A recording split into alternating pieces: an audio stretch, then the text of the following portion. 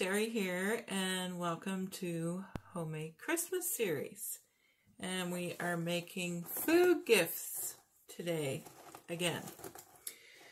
So this is something that I make. I've been making it for quite a few years. Sometimes I only make it every other year, so people don't get sick of it.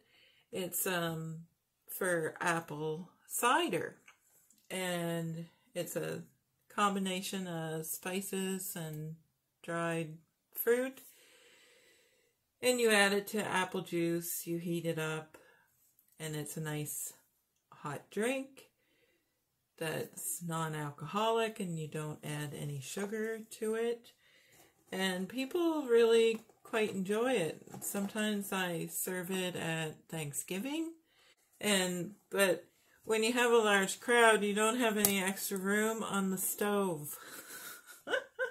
I never do anyway, so I usually just, I have a small crock pot, slow cooker, whatever you want to call it, and then I can put it somewhere else, and everybody helps themselves, and it makes your house smell wonderful. I will link it all. I'll write it all out in the description below so you can copy and paste it if you want to have it. So, first thing we need is cinnamon sticks. So we need cinnamon sticks, and sometimes you can just break them up with your hands, but that's not going to work. So you just wrap them in a tea towel. And how am I going to show you? And you're going to end up with that. And we're going to dump it in a bowl. So I know if I pick this up and show it to you, it's going to fall everywhere. So yes, so you need 25 2-inch cinnamon sticks. Now, you don't really have to measure them with a ruler. So what else do we need? Oh, some of these are really hard to break. Sometimes you can just break them. So once I need to beat up. So we need some whole nutmegs. So that's what nutmeg looks like.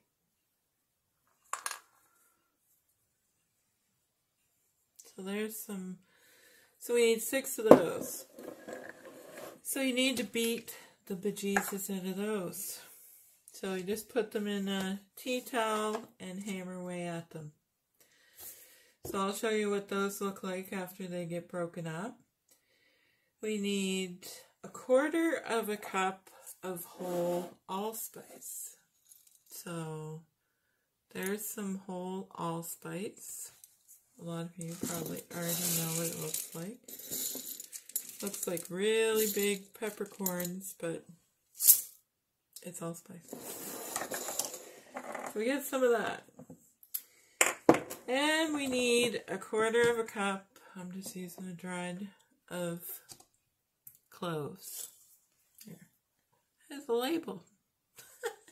Backwards. So 1/4 cup of cloves. Dump that in there. And we need some crystallized ginger. This is, I'm sure it comes in other ways. And you just need to chop it up. It's in there. We also need some dried orange peel. I already put it in. And some dried lemon peel. So where on earth? And then, so you just peel your lemon or your orange, and then you put it in the microwave, and then you cut it up. I use a pair of scissors.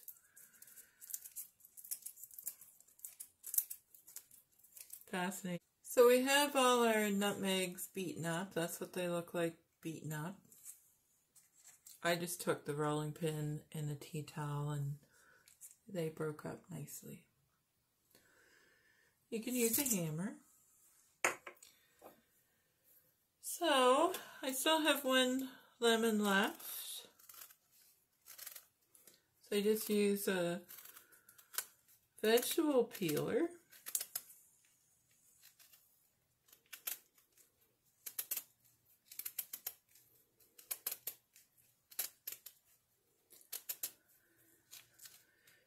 And you lay it out on paper towel. Excuse me. You lay it out on paper towel and put it in the microwave. This does make a very nice drink. And people that say, oh, I don't think I'll like it, usually are quite surprised and really enjoy it.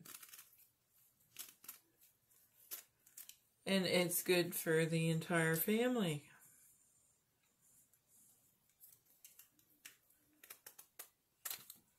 Because kids sometimes like it too, so it's a cozy drink. I think it makes your house smell lovely. And everybody feels nice and cozy at home when they walk into the house and smell it. So you don't want your peel to touch other peel. So, because it'll burn. So we're going to put that in the microwave. See what it looked like. And it smells like Christmas. So we got our orange peel, our lemon peel, our cinnamon, allspice, ginger. It has everything in here. Cloves. So now we are supposed to take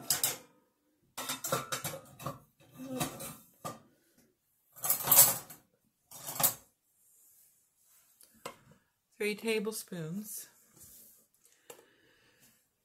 So 3 generous tablespoons. Now that's actually a tablespoon. That's the tablespoon I'm going to use. Now let's see how that is going to work. I can't see what I'm doing. I guess about the same. But I'm going to use this one.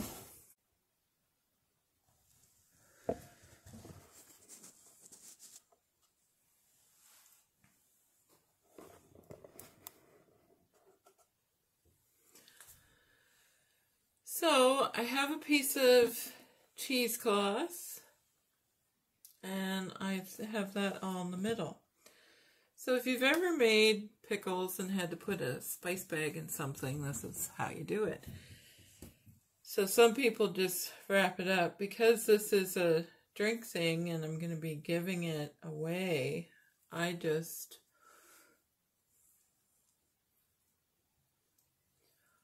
fold it up like so. Kind of like a hobo bag. And then I just tie it really tight. Now, the only problem with this is people are like, oh, I want to know what's in there. And then they open it. Well, if you put all that into a drink, it's going to be hard to get it out. So that's why it's in the spice bag. To save you the time from straining it. Which maybe is not a big deal. But people who don't know what this is, they usually, curiosity kills the cat and they have to look inside it. So I've often wondered,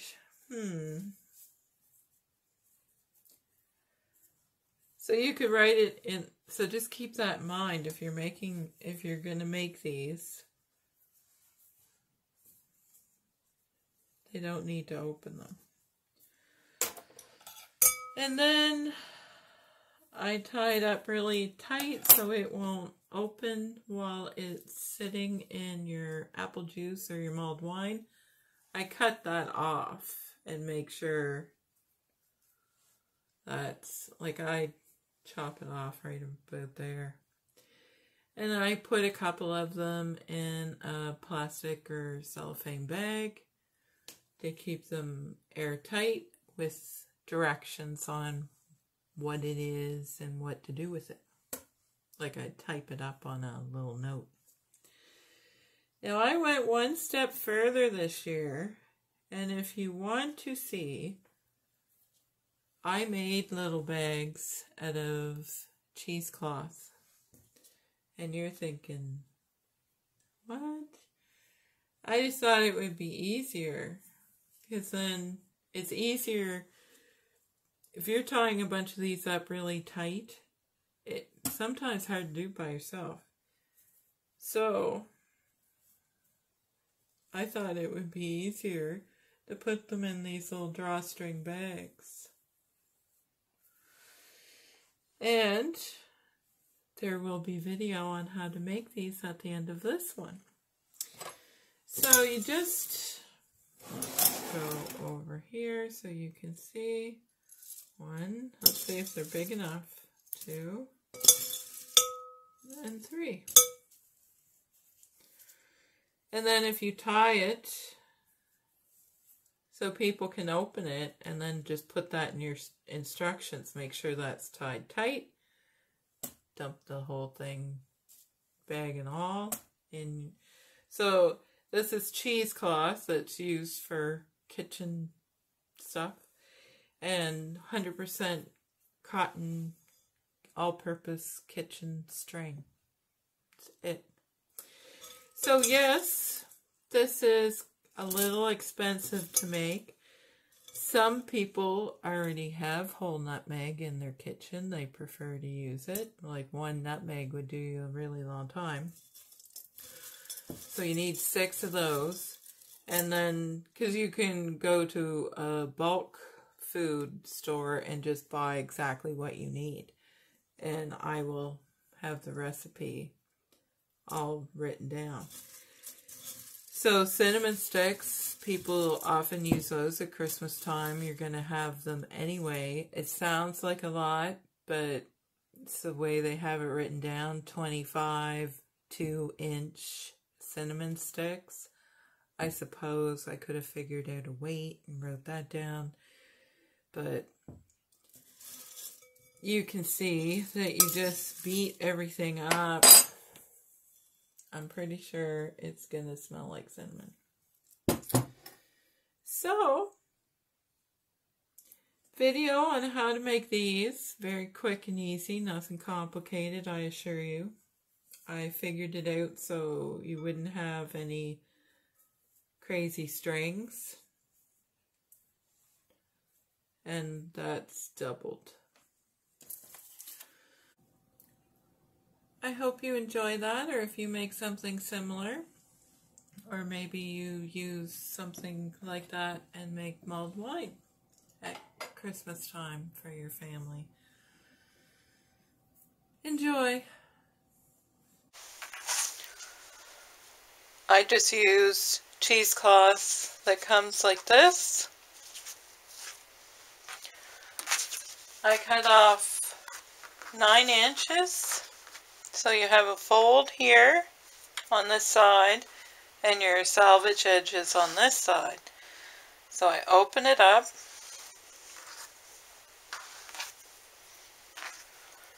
and cut along that crease.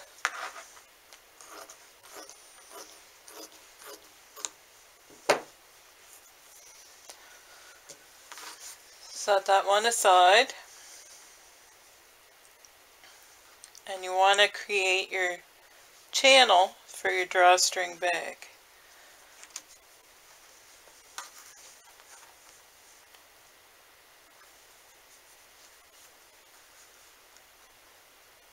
Want to get rid of all those raw edges. So finger press that and then do it again.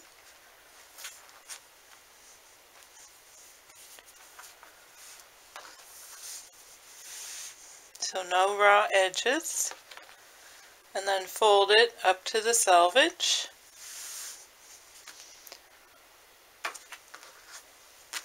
And then we're going to sew that and then sew there. So you have a channel. So we're going to take it to the sewing machine. Finger press, you can always iron it if you want to make sure it's really pressed. And so we're going to sew along here to sew that piece down so it doesn't unfold and get loose threads, and then sew another one right along there. I'm going to use 3 lengths.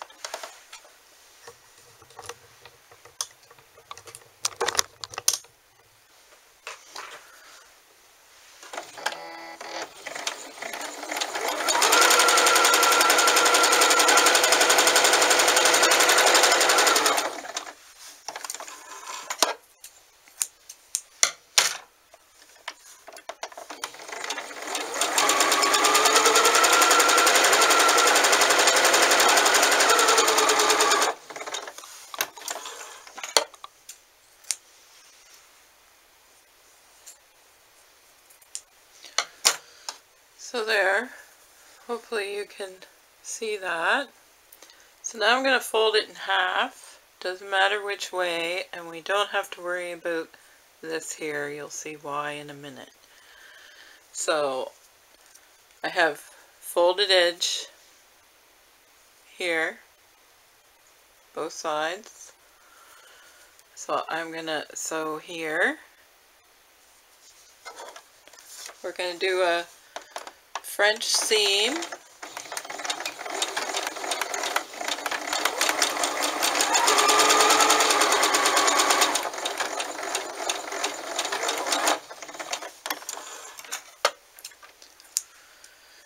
So now we're going to trim that.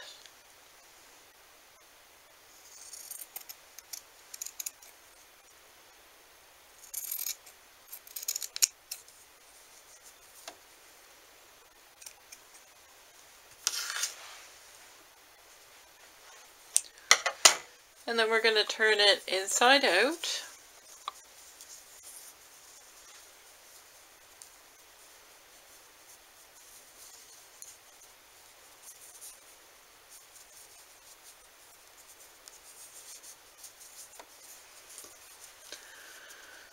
You can iron it if you like. Press it so it's nice and flat. So then we're going to do another line of stitching here. And so we're going to stitch along here and across the bottom.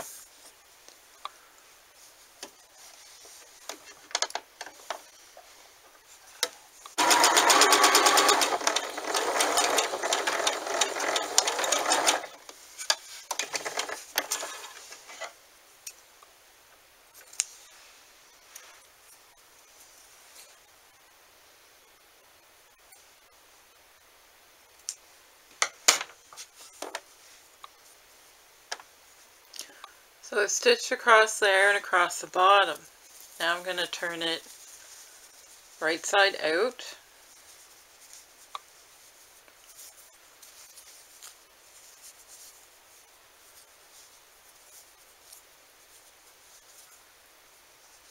And then I'm going to get a piece of cotton string to put in the top. So we need around 12-13 inches of all-purpose string. We're going to use our little bobbit, or bobkin.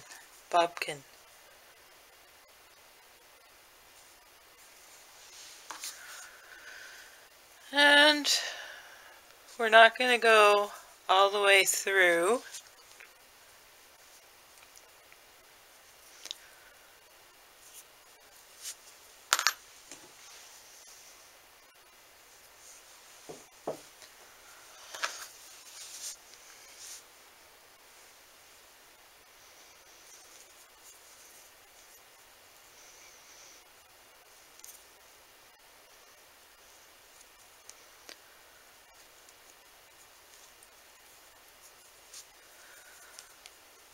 So it's not all the way through on that side.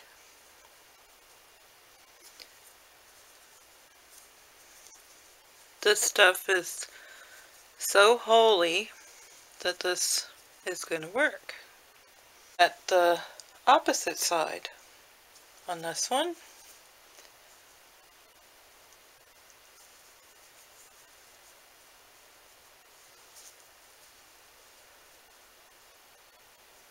And it's okay if it goes through that part there.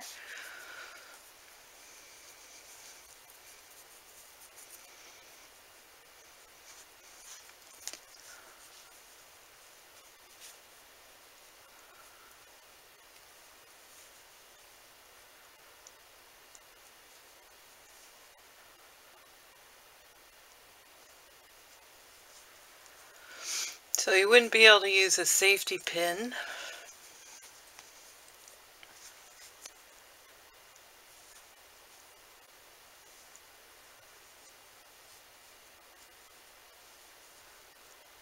Because it would obviously get attached.